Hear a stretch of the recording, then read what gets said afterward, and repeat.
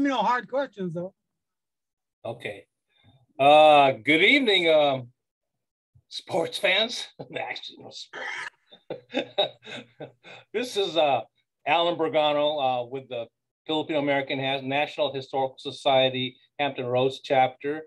And I'm doing a video here with my good friend, John Ragudos of the Seattle chapter in trying to make video comments on the informational packet that I've sent to you. Usually in our FANHS NOW Zoom events, all people will have these informational packets. And in the beginning of our programs, we would kind of sift through what's in it and then start the program. But because of the number of speakers that we will be having on each day, I thought it'd be nice that we did this informational packet description prior to the actual session, so that will also save time. And John, luckily he agreed to this, and because he'd always wanted to be part of something that's nobody's ever done. And this definitely nobody's ever done as far as sending a preliminary instruction sheet, but hopefully you enjoy it. And I'm just glad John is with us today. And you want to say something, John, before we start? Yeah, how's it going, Doc? That's good, man. Okay. All right. I'm low key, you know. I was working the background. Yeah. Well, in case you didn't know, John is a Vietnam vet. He was also one of the organizers in organizing the Filipino American Vietnam veterans to start sharing their expertise and stories, you know, to the public, because those stories have remained silent. And if it wasn't for John, he's bringing these voices out. So he's served our country. He's served our community because he was the executive director of the Filipino youth activities for how many years, John? What, 20, 30? 30 years. About 30 years. And that was the primary organization for us youth to help us navigate our brown skin and flat noses in America. Ain't that right, John? Yeah, except for I didn't have no flat nose because I'm mestizo, you know. I took my mom's nose, man. Okay. My dad did. Okay. So just bear with us. This is low key, but at least we're here for you to help you prepare for one of the most iconic presentations anybody will ever see. Yeah. And so we're very excited about this. And I would like to thank you for taking the time out to watch the show. And hopefully you would get something out of this, as much as the time and effort that everybody has put into this, and also the time and effort that everybody has put in over the past 50 years. Because a lot of the people that you will see in the next 2 days, they were at the conference and they've never left the community, and they're still working in the community. Right. They all are.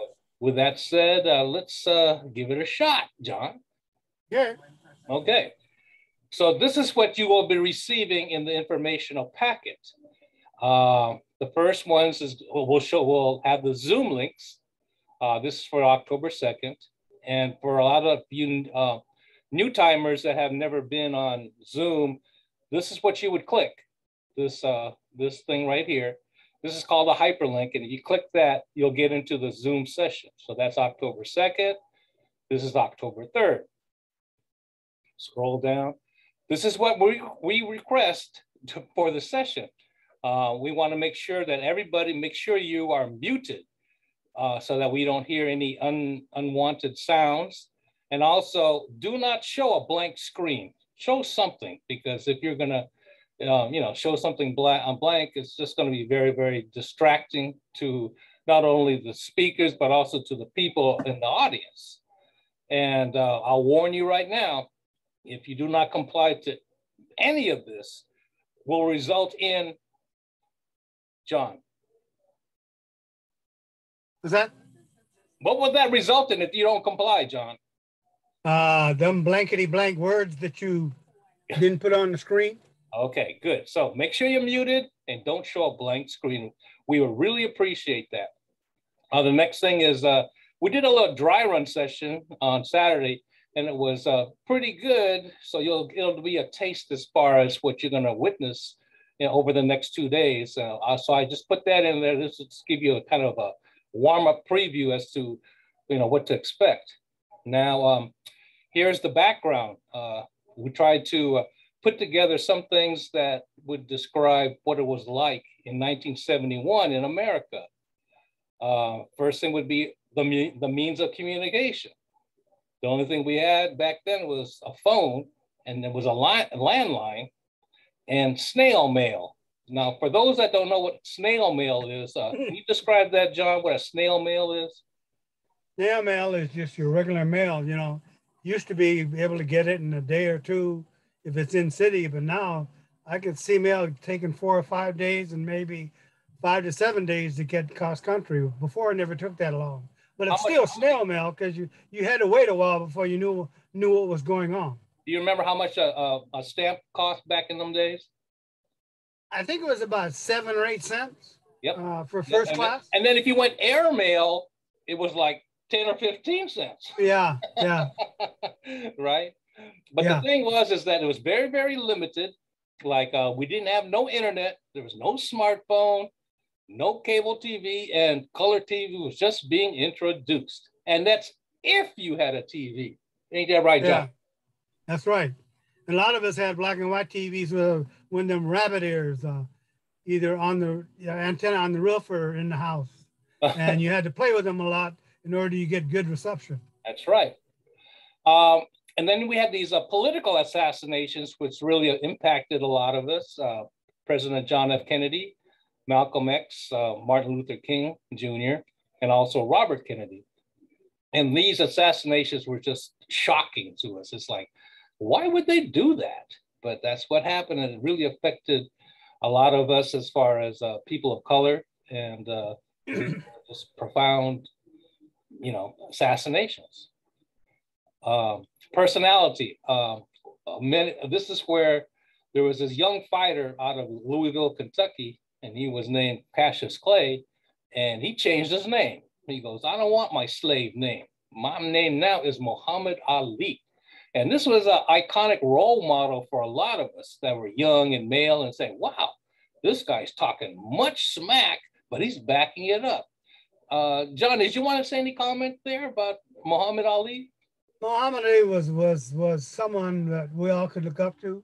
He took on the U.S., he took on the Army because he didn't want to fight in the war. And I could understand that when he was here, because it happened after I was in the service. When I went in the service, and I was there in Vietnam fighting the war, and I thought it was, for take out communism, so none of them people wouldn't be coming over here in the United States. Well, as we found out later, as I left and as I got here, that wasn't the truth. They lied to us. But what we had was fighting for each other and keeping us alive and trying to make sure that we all made it back from a war that nobody wanted. Yeah. And that's what Cassius Clay did. Or, excuse me, and Muhammad Ali. He went against the trend. Like nobody would say anything like that, or and so and that's why it was a time of change, transformation, to becoming for a lot of us to become more outspoken and principled when it becomes a norm for people of color. That was our hero. Now you have these little articles that I picked out. Again, these are hyperlinks. You just click on that and it'll take you to the article for you to study and some of the terms that you may not be, heard of. But back then you had racism, discrimination, segregation, and this phenomenon called redlining. So I put an article of that on there. School busing to help desegregate the neighborhoods. They bust out people in the Black neighborhoods to the white schools. Then you have this thing called affirmative action, and also the educational opportunity program at the University of Washington. Also, there was a lot of anti-Vietnam War protests. Kent State was pretty shocking, where 4 students, got shot just to protest the war. Native Americans, they have this phenomenon called Wounded Knee. You could look that up. For Blacks, Black is Beautiful. You had the Black Panthers. the Mexican Americans, they had the Chicanos, and the Asian Americans were towards the end, and they had the Asian American movement. So these are some of the factors that were going on in 1970. There's a lot of changes, a lot of change in thought, ideology, clothes, hair, style.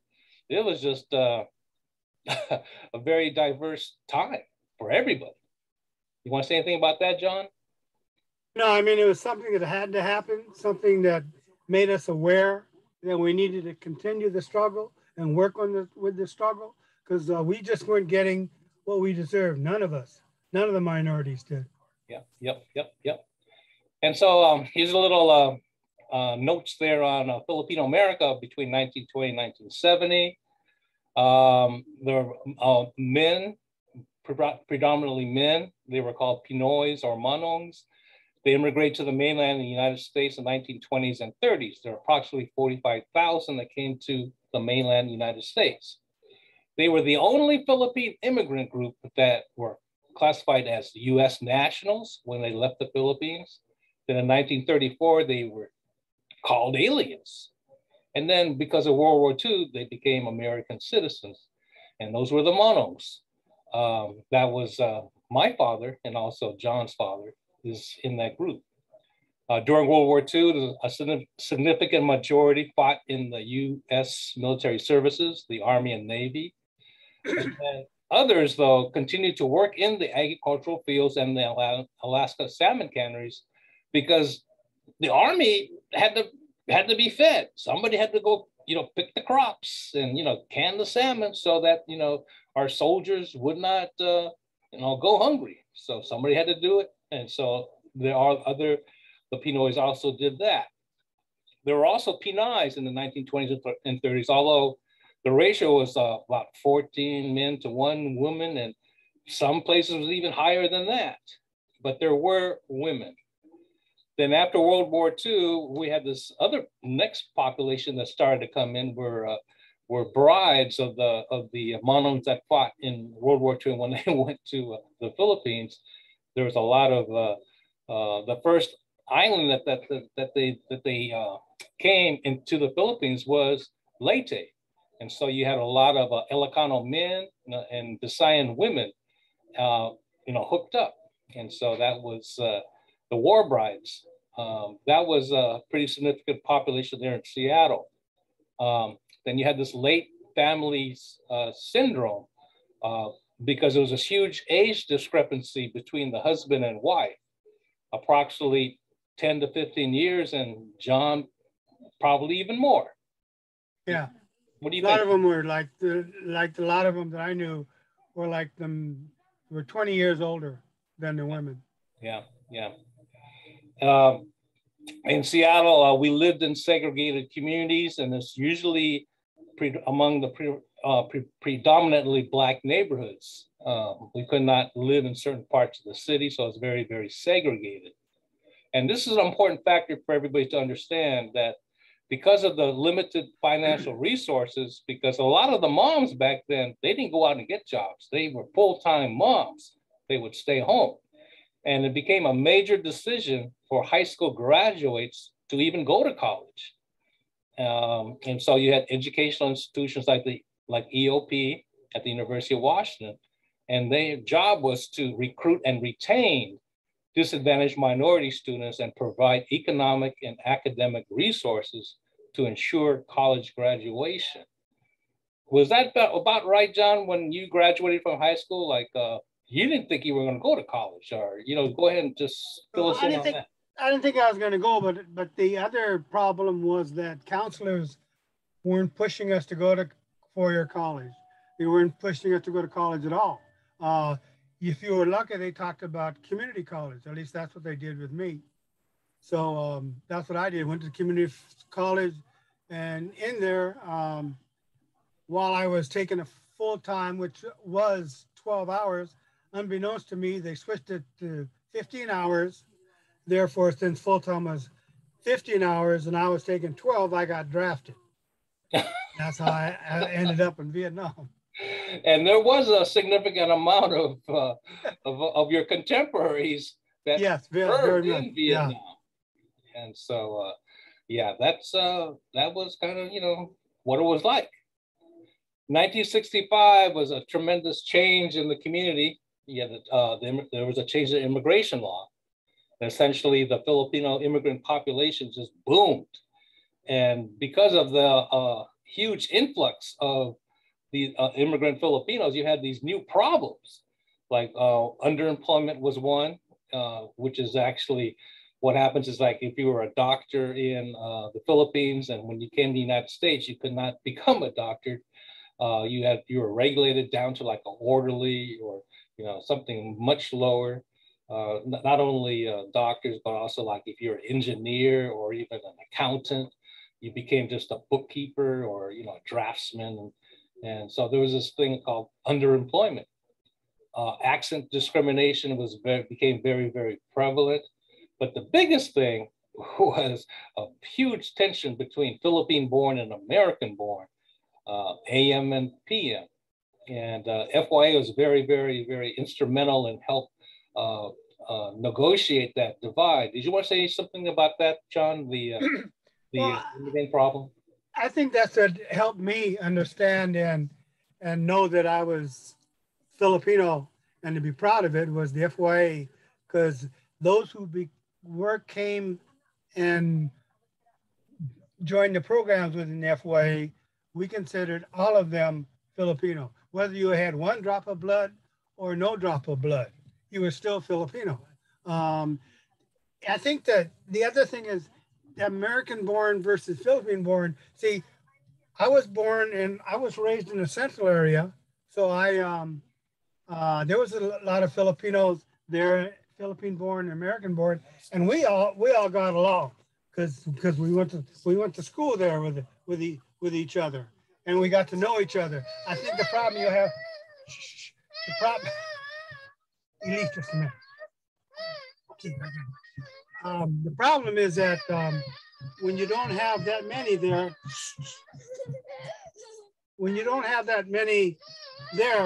and you can't get along, you can't culturate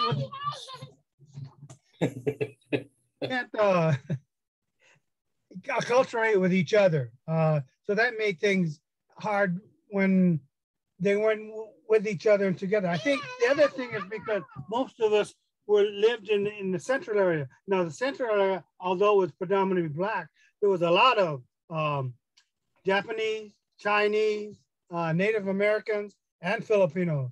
And we all got along. I mean, we all got to know each other, went to school with each other. I think that was a big difference between where we were brought up, which is the same thing with the FYA, because the FYA made sure, Philippine Youth Activity, made sure that you knew you were Filipino and to be very, very proud of it.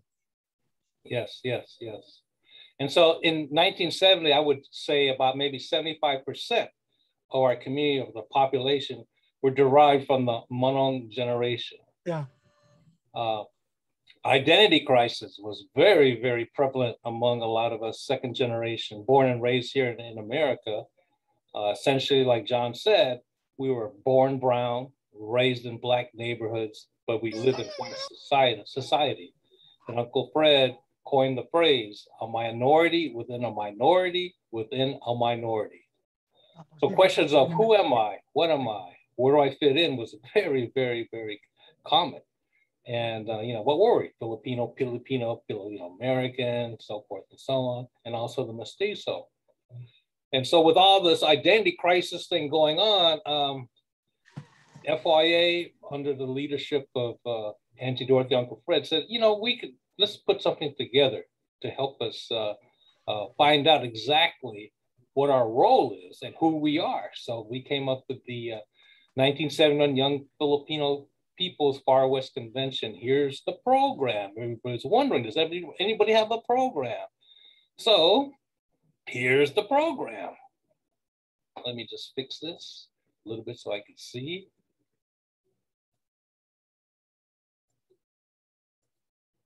Okay.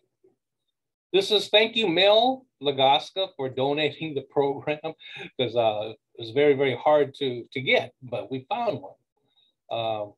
Quest for Emergence, that was a theme. This is the, can you see that, John? Or am I messing up? No, I can see it. Okay. This is the logo. A Quest for Emergence, Young Filipino People's Far West Convention, Seattle University. And if you turn your head, these are the major sponsors and what you would expect. And when I read this purpose, I said, my goodness, you know, that was pretty harsh as far as what's the purpose, but it's so harsh. I'd like to read some of this.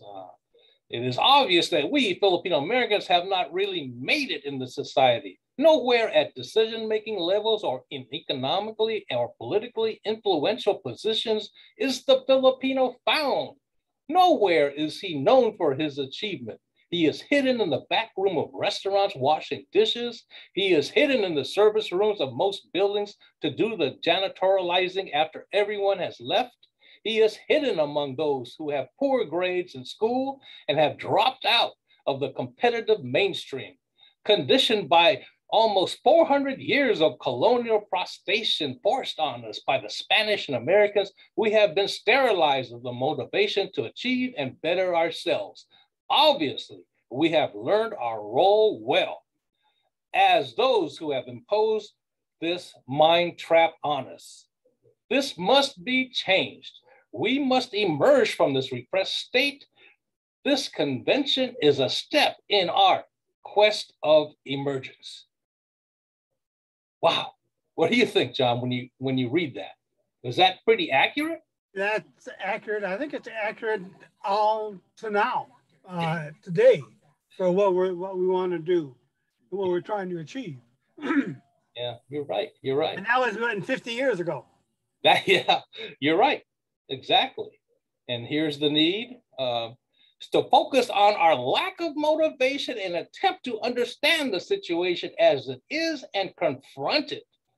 Thus, the forums and workshops will revolve around the specific problems, militating against the motivation to emerge from our Filipino youth.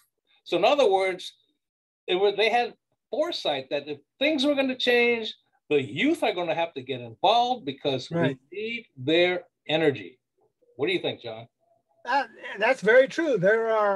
We're our leaders of tomorrow, and you can see from some of the people that will be speaking and on these panels, they were youth at the time. It's kind of hard to believe, but we were youth. That's right. I mean, yeah. Okay. We were young back then. and so this is like the schedule of the program was in Seattle Youth.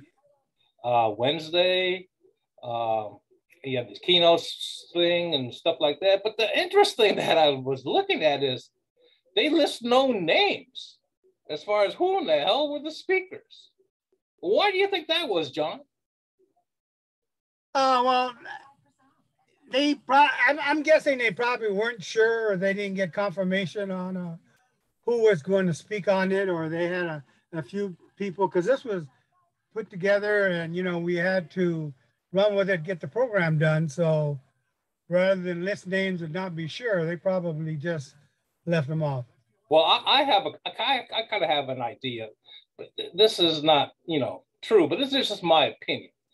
Again, there was this thing called McCarthyism that plagued in the 50s. And what it was is that if you were paid a communist or if you were a subversive group against America, the FBI was on your butt and like, you know, mess up your credit, you can't get employment, so forth and so on. And so some of the stuff, these speakers were so-called, you know, they just didn't like how America was and they wanted to make changes, but then they didn't want to put their names down because that would imply that a lot of the attendees would be also future subversive people.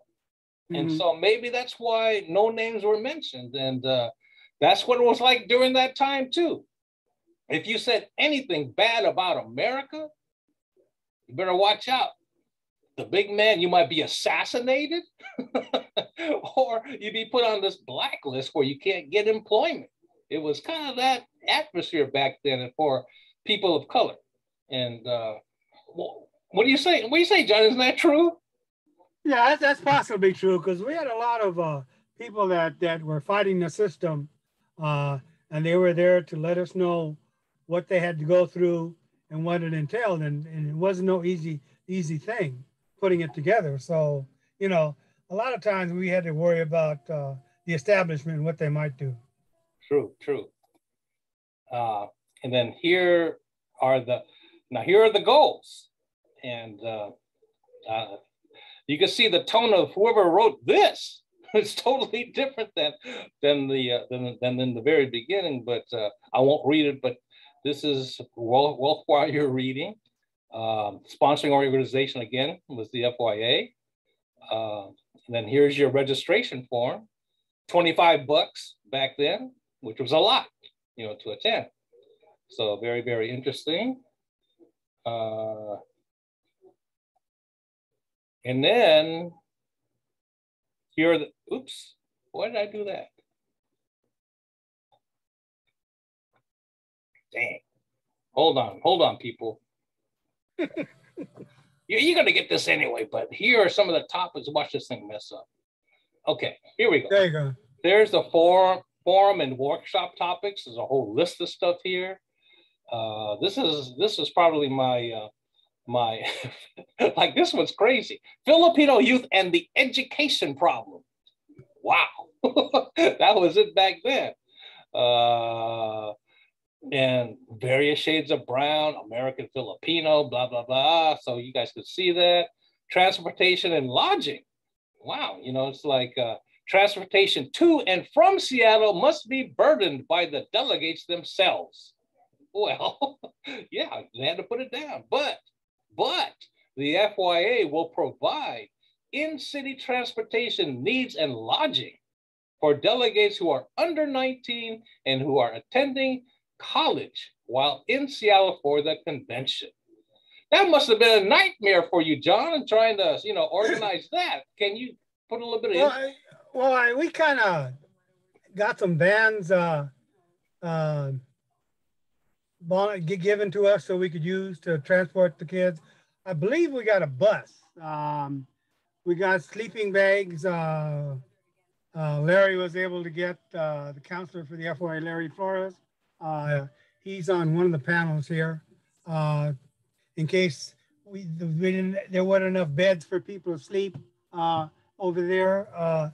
Seattle U was were able to have them lodged in one place, the kids, so it made it a lot easier for them so they could communicate with each other. So we did a lot of work trying to get things to help out, and some of the nonprofit agencies, Ski Up Model Cities, Youth Division, donated stuff to help us put this on. Okay. Well, you guys can all read this stuff here. Let me go down to here. So that's it. That was it, yeah. Okay. And when it has a question. Meeting with Suzanne, our consultant, she said she's available again. Are you available next Wednesday? That's fine. Okay. All right. So that was a sense of how significant for us 50 years ago, what that conference meant to us. Thank you, Mel and John, for those comments. A lot of this is we need now. I mean, we haven't really began to bust the bubble and actually enjoy what we deserve and what we should have coming to us. Yeah, so there's still a lot of work to be done. Especially with the resources that we have today, because God, back then it was only snail mail and a telephone. But I think we will have another follow-up on this weekend, and try to get the youth involved, and because that's what's gonna have to take. Us old people, we don't want to take the reins anymore. We need to just mentor and instill confidence in our next generation to say, hey man, it's your turn. You're up. And the name of the conference is you can see right there, Young People's Far West Convention. And it's the young people that need to get these things done. We can't do it all. I mean, we're all getting old now. I'll admit to it, but you know, what can I say? hey, you know, but then we'll do the best we can. We will give. Oh yeah. If anything, we'll work with you. We'll help you. You know, but it's you that's going to make this work.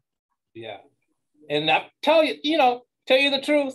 If we could do it, I know you all could do it. That's right.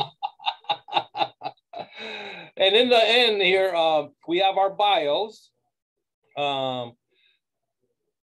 You'll have like day one, October 2nd, here's your list of speakers. And look, there's a lot of speakers here.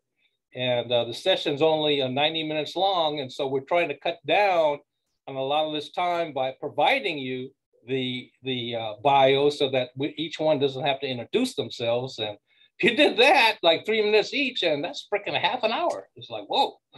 So we try to cut that down. We're going to cut down on the informational packet tour. And hopefully this will be all blue by the time the conference, the session starts on October 2nd. Now, some of them don't want to put their bios, and I'll respect that. We'll respect that because, they don't want to brag, but that's okay. Just know that, we give them an opportunity to put it down. If they choose to, cool. If not, that's cool too. Because bottom line, they were there. They made a contribution. They made Auntie Dorothy's list to show up or be put down on the program. So thank you, panelists, for taking the time out. And it's going to be exciting 2 days. Let me put stop share. Stop share. Okay. So that's the informational packet description.